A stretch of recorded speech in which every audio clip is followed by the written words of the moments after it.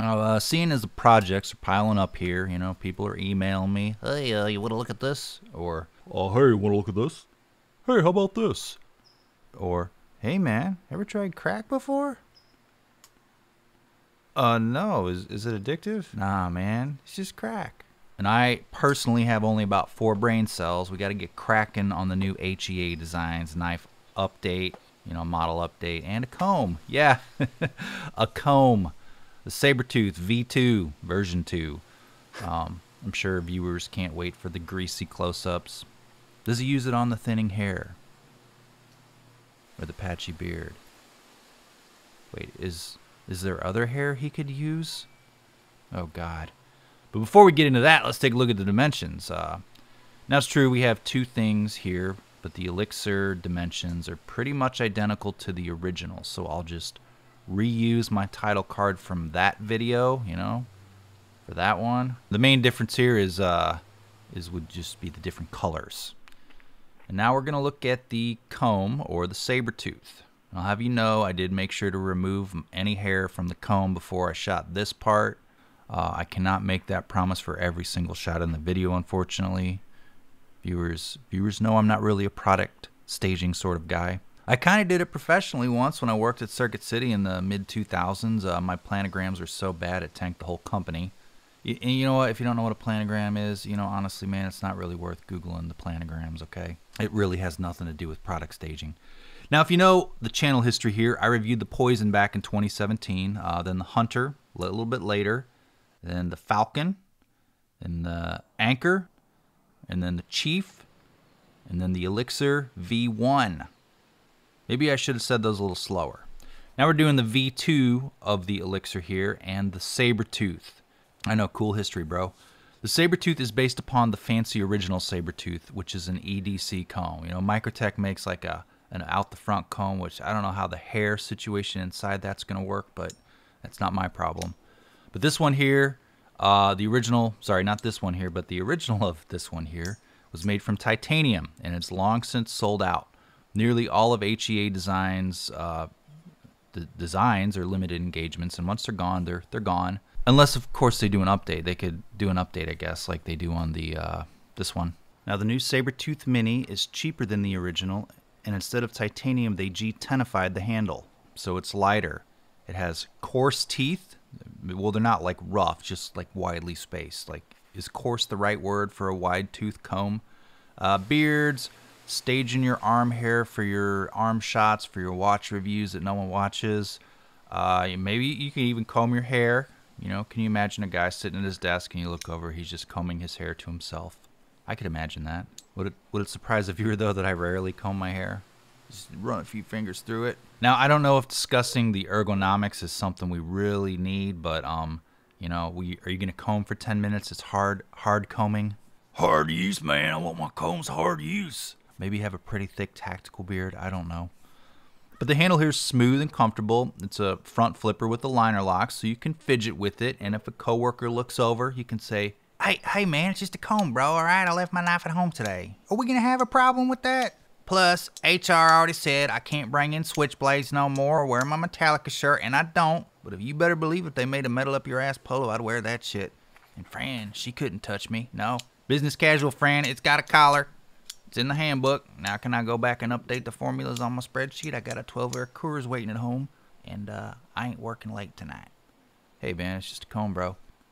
Are we done with the combs? No, of course we're not. You're a Buck fan, and you're in hell right now, and the rest of your days are going to be videos like this about titanium combs and pocket dumps. And the fact of the matter is we haven't gone over the action, the lockup, and the pocket clip. Now the action isn't drop shut, but it's smooth, and it's locked with a liner lock. It's pretty easy to front flip with the index finger or the thumb. Now the thumb is my preferred method for nearly all front flippers, and you can fidget with this one easily, just pop clicking it all day. Can't do that with your Buck, can you? It's also a comb. Can't comb your hair with your Buck, or maybe you can. Now the pocket clip is milled out titanium, not repositionable, but it's tip up, blade backward in the right pocket, or tooth up. Is it tooth up? And also, I just had this thought. When it's closed, technically, it's tooth forward, which is really how it is in the pocket. So have we been saying it wrong this whole time since the blade is actually facing forward in the pocket? Should I say blade forward going forward, even though it's the opposite of what everyone else says? Now, you know what? I'm not even high. I'm having a little bit of clarity here, okay? The Sabertooth is technically called the Mini. This one, the Sabertooth Mini, so it's smaller and lighter than the titanium original. But man, do I love the colors on the original. Can you imagine how cool it would be to have a $250 purple titanium flipper comb in your pocket? I can. Much rather that than the 110. Help, I'm in hell. Yeah, you are, and I'm your guide. Now the Elixir V2, version 2, V2. About the only difference between the original and this one is the new steel and the blade finish. These are made internationally. As you know, if you're familiar with Riot or Bestech, that's kind of what these are similar to. I feel like different factories have made these over the years. Great fit and finish, excellent attention to detail. The V1 released a few years ago was S35VN in your standard bead blast. And here today it's M390 in a stonewash. Stonewash finishes will hide the scratches better than the bead blast, which, you know, gets a little bit of the snail trails. Same smooth action though, same comfortable titanium handle with the texture, the horizontal texture, not horizontal, diagonal texture. And as you know, the Elixir is an update of the Antidote, which was done a few years ago, or the Poison. I have the Poison, and although I do miss the wilder colors that they did with the Antidote on Poison, I kind of wish they'd bring those back. I think knives should kind of like have wild colors. Just experiment with them. Who cares? Now the action is the same as the V1. It's just barely not a drop shut. A bit of shake and a wiggle. Also, the pocket clip is unchanged from the V1 as well. Milled titanium, tip up, blade backward in the right pocket. Or is it blade forward? Watch the original video linked at the end of this one for fuller details. I mean, I could make this one longer, but you've seen it already. Comparisons. So the bluer one here is the V1. Although from appearances, the only way you'd know is the blade finish. The current V2 one is available in blue, just like this one is too, again with a different finish. So, these are the current colors. These are what you can expect. I like the blue anodized better because it's louder, and I prefer louder colors in knives. How about the Laconico Keen? This is loud, and I like it. Remember a few years ago I did this? Maybe 2017 as well. Also titanium. You want loud, friend? You want loud, Paul? I'll get loud. Switchblades are cool. Now the Paramilitary 2. You like this one? It's a popular choice here on the channel. You see this one a lot. It's a classic. How about the Falcon? Also HEA Designs, an awesome little slip joint. But again, these are all gone unless he comes back with a V2. And now we're going to look at the Anchor. This is not a knife.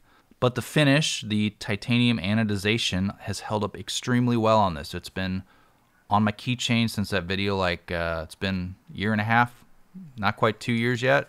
It's on there every day with my keys.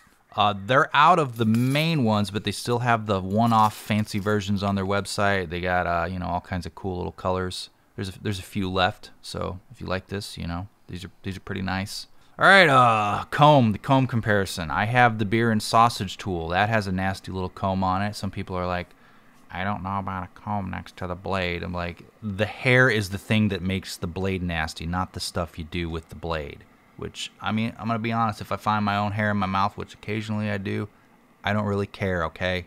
Like, are you letting other people use your knife to comb their hair and then you're using your blade to cut your little sausages? I don't think that's happening. But I don't know, it's these hypothetical scenarios people invent in their head. They're making up something to get mad at. Making up a guy to get mad at, you know about that meme. No hairs here, I think. Sabertooth is a much heavier solid comb. The beer and sausage tool is a little flexible. And how about that other GEC comb knife based off the 15? It's got a little picture of a guy with a pretty solid beard on it. I kind of wish I had the beard. Then I guess the beard comes with lots of body hair. Maybe I need body hair. I don't know. I haven't figured that out yet at 44 this year. Is the beard, the sick beard, trade-off for the body hair? I don't know. Do people like body hair anymore? I mean, it's like, Burt Reynolds in the 70s. Anyway, based on the 15 pattern. Okay, that about does it. This didn't waste too much of your time, did it? There was a few tangents there. Probably could watch the whole thing while you're waiting outside the HR office, bringing in your switchblade again. Thanks to HEA Designs for sending these for review. I will probably do a giveaway of this one that they just sent me. I did do the Ocaso one, so I've followed through on that. Gonna do a Demco one. I just, you know, I keep them and I give them away, but it's just sometimes takes me a while to get to it. It's like, you know how it is. And I got to remove the comments and I got to count them. You know, it takes several hours. But you need to follow me on Instagram, though, because that's where I do those. I don't do them here. And there's a lot of scammers on Instagram now, so it's like not even worth it. It's like a pain in the butt because people are like, do you know there's a scammer? Yes, there are always scammers imitating everyone. Say hi to the patrons. This is my current list of cool homies that helped me upgrade my video gear. Also below the video is my Teespring store. Nobody's bought a t-shirt in a while. They kind of, you know, the design's not super, you know, amazing, but that's, you know, this is a DIY channel. I do everything myself. I don't get other people to do it, and you know, that's what you get. Stickers, shirts, these support the channel. Anyway, like, subscribe, comment, and thank you for watching.